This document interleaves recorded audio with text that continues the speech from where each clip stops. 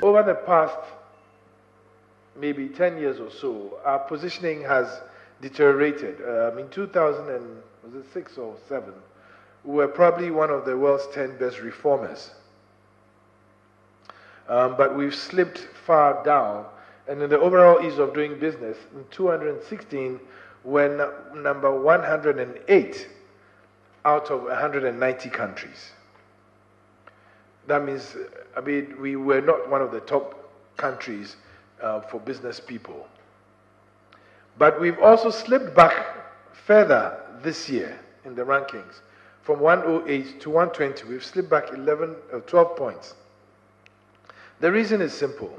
It's not that nothing is happening, but even though we've done a number of reforms, some of our competitors are reforming faster and are taking faster measures.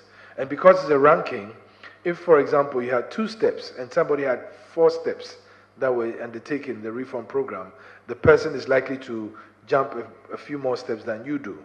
But also, the ranking for this year was from 2016 June to April 2017. And bear in mind that the government had only come into power and started work in January 2017. So whatever I did in 4 months was what would have gone into the ranking. But even that is not even accurate. It's what they would have done as at March that will go into the rankings, because they use March and April to actually do the rankings and do the engagements to be sure everything. So it means that whatever has been done this year in terms of reforms have not been captured.